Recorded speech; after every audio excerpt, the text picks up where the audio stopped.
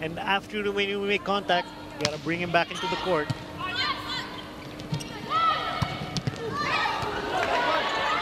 Soltones.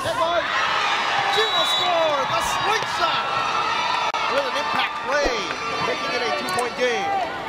Okay, Australia blinking first. Good up again from Mel Going. And then slingshot Soltones puts it away. Such a heavy topspin. Green going to roar. Kaya sa depensa ni Grethcel. Kapit, Pilipinas. Soltones, top serve. And a nice serve! Takes the lead! Okay, don't get lost in the euphoria. You know, you still have 5 points to do. Don't expect Australia to give you the 5 points. You gotta do it. You gotta do what you were doing. Ang lapit na. This is all about heart. Players. From what I remember, tinuturo yung sahod.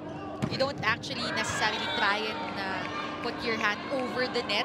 Kumbaga, how do I even... You have to put your palms up.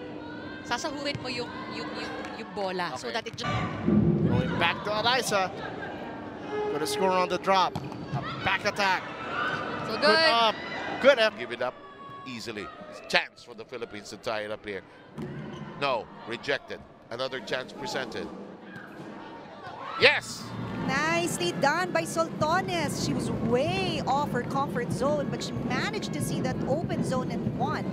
Eh, doon niya dinala yung bola. Tignan mo, layo niyo. Yep, ganda ng pitik, eh? Ganda. Philippines with 3 straight points. Yang deflected lang. So, floor defense has to really play the game. And even the net will help. Soltones has been a score provider since he came in. Yeah, look at the timing. Diba? She's not that much taller. I mean, she's not that tall of a player. Over. Tama si Coach Shaq. Depensa ang kakapit dito. And a mess up. Soltones providing spunk, scores, and spirit.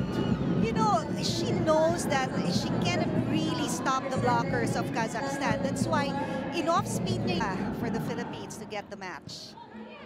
Close and tight. Yes! And we are at match point.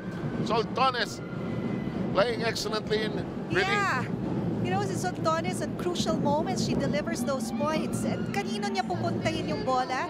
Dun sa late blocker ng Kazakhstan. Lihis niya doon sa block. Oh!